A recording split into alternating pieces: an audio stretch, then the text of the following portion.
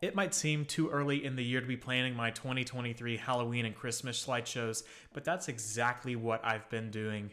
My name's Andrew, and in today's video, I'm going to be walking you through everything I purchased from HolidayCoro's pre-sale for 2023 and talk you through what I plan to use those items for, as well as some of the other goodies in my show. Let's jump into it. So, one of my favorite things that I ordered from the pre-sale this year was the new brains for my show.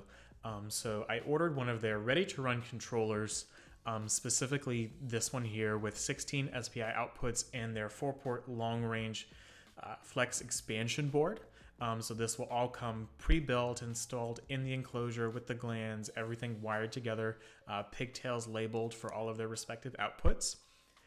When I ordered this, I had two configuration options. One was the CPU that I wanted, and the second was the voltage.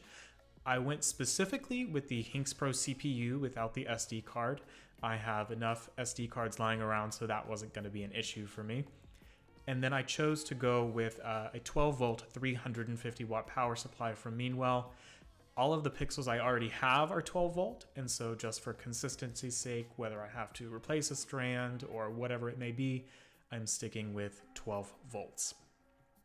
The next thing I purchased was one of their 16-port expansion boards. So this is one of their smart long-range receivers, which means you can daisy chain multiple of them together without the need to go back to the original flex expansion board from the main controller where your CPU is. I went back and forth on getting this 16-port version versus multiple of their 4-port versions several times, and what it really came down to for me was just the density of props I'm going to have in my yard. The density is going to be much greater this year, so lots more props, a lot closer together. So don't really need to have multiple 4-port controllers, either 2 of them together, so 8 ports, or multiple of the 4 ports just thrown across the yard. One thing to note about this expansion board that I purchased is that I just purchased the expansion board. I did not purchase an enclosure for it, a power supply for it.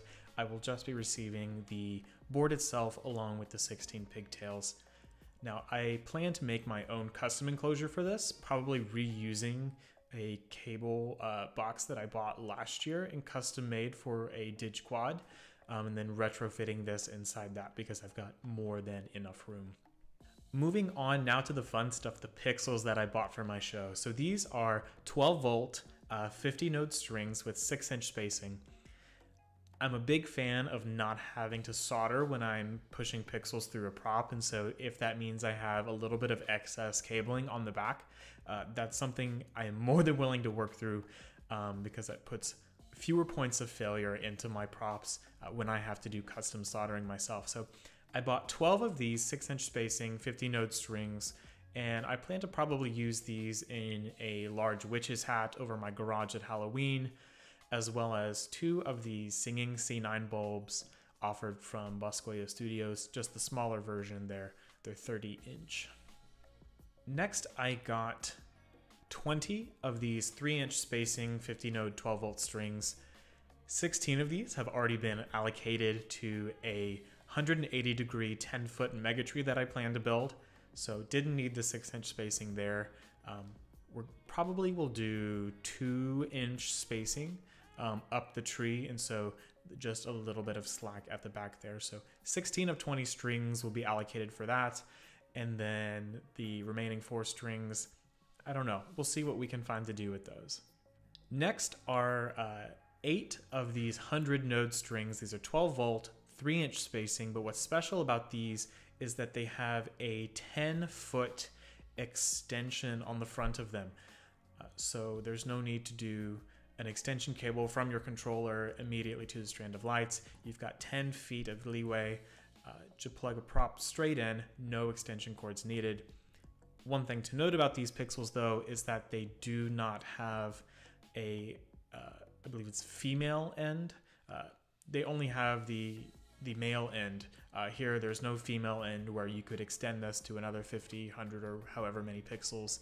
It's 100 and done with these strands. So for these, I'll probably do some spiders, like the spiders from Tom that George designed in collaboration with Boscoyo Studios.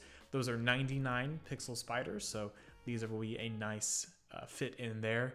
And then I might also do maybe a few mega trees, or a few mini trees, excuse me. Just quickly plug in 100 pixels to those and have a quick easy prop for the yard. Next, I bought 16 of these 10-foot xConnect extension cables. These will probably be used for my mega tree because the pixel strands that I plan to use just have a 3-inch ends on them. That's not going to be enough to reach to the controller with the 16 SPI outputs. And so I bought 16 of these 10-foot cables so that the ends of each of the strands on the mega tree have 10 feet of slack to get to my controller. Second to last thing I got were these 20-foot extension cables. Just bought 4 of them with no real purpose in mind, but you can never have too many of these cables laying around. Last but not least, I bought 2 additional 350 watt 12 volt meanwhile power supplies with the AC input cord included in both of those. One of those will go to power that 16 port expansion board that I bought, and the other one I'm not entirely sure yet, but may also beef up one of the existing power supplies I used from my 2022 show and replace it with this one. So that's it for everything I bought from HolidayCoro's pre-sale. But the other thing I'm adding to my show this year, and it's not a pixel, it's not a prop, it is a moving beam. So I've already purchased it, got it in, and been playing with it. This is a 100 watt moving head beam from King. Bought it on Amazon. I think it was originally around $170 and there was a $35 coupon. So I purchased this moving head. I plan to use the DMX output that is on my controller to run this directly. Now, I also purchased a adapter cable that will go in from the XLR input, the DMX XLR input, straight to an RJ45 connector, and then I can just run a 50-foot, Cat5 cable between the controller and this, and have full control over this during my show, and I'm super excited about that. I've still got a lot to plan for my 2023 Halloween and Christmas shows, but I am super excited to have placed this order early so that I'm not waiting for things at the end of the year. Still may go back and forth between a few of the Coro props that I buy, but for the most part, this is what I am doing. Thanks for watching. If you enjoyed this video, make sure to subscribe and click that bell icon so that you get notified whenever I post new videos. Catch you later.